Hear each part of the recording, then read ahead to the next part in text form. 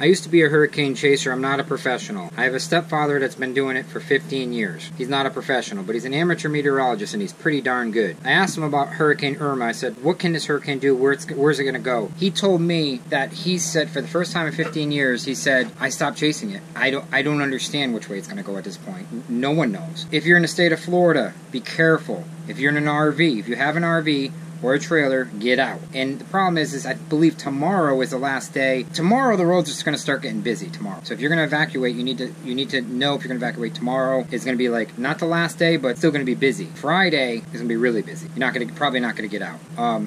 So get out while you can. If you're in the state of Florida, if you're by the coastline, get out. Get inland or go up towards Georgia. That's the only way around this. And now, if it comes through the strait, it's going into warmer water. It's at 185 mile an hour winds right now. 185. It's the most on record ever. It's going into warmer water, so it could go to 190. Right now it has a 220 mile per hour wind gust. You realize what that is? That's like a tornado, the size of Florida. Now you got to get hit by the eye wall, so it's smaller, the eye wall.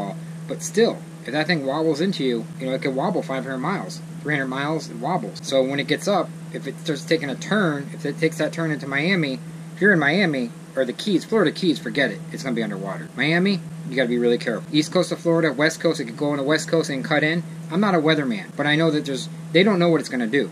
I don't know what it's going to do.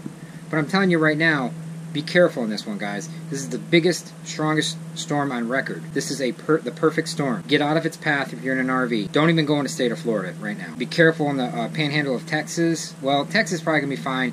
Louisiana, Tallahassee, Florida, the panhandle, Panama City, be careful around there, because if it does go around Florida, it can smash into that. And once it goes in, see, this is a storm you have to be careful even inland. It's such a powerful storm. It's not going to slow down that much when it hits inland. So if you're in the center of Florida, you can still get Category 3 wind. That's serious. I was in a Category 3 before, and it's no joke. It's scary. I was in a Category 2 for a long time.